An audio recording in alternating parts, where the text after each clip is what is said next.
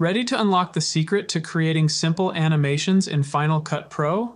Let's dive into keyframes and discover how they work their magic. Let's get started. Keyframes help change things in your video over time, like making stuff fade in or out. Let's start by adding a trophy to our project. If you don't have it yet, don't worry. I'll show you how to get it later for free. First, select the clip in the timeline and make sure the playhead is on it so it's visible in the viewer. Then head over to the inspector on the top right. If you can't see it, click the icon with 3 sliders.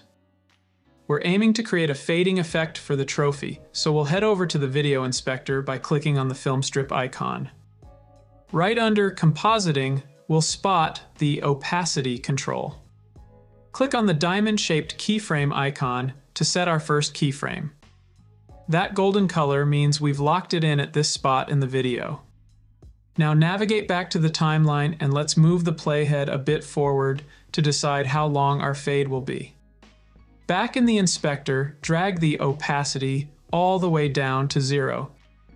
Magic! A new keyframe appears, and guess what? We only needed those 2 keyframes for the fade because Final Cut Pro takes care of the in-between bits for us. Hit play, and we'll see our trophy gently fade away. And hey, how about a thumbs up to show some love? It tells me I'm doing a good job explaining, and it helps others find this video too. Thanks a bunch. Here are a couple more handy tips. If you want to move between keyframes, just click on the arrows near the setting you're changing.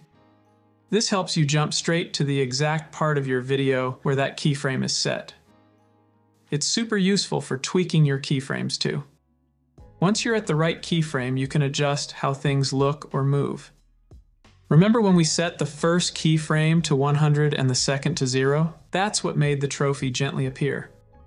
Now, whether you want something to fade or glide across the screen smoothly, you've got the keyframe magic down. And here's something special for you.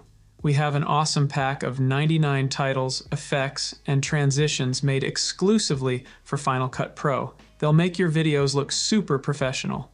The best part? It's worth $138, but it's absolutely free for you. Just click the link in the description to get these amazing tools. Happy editing!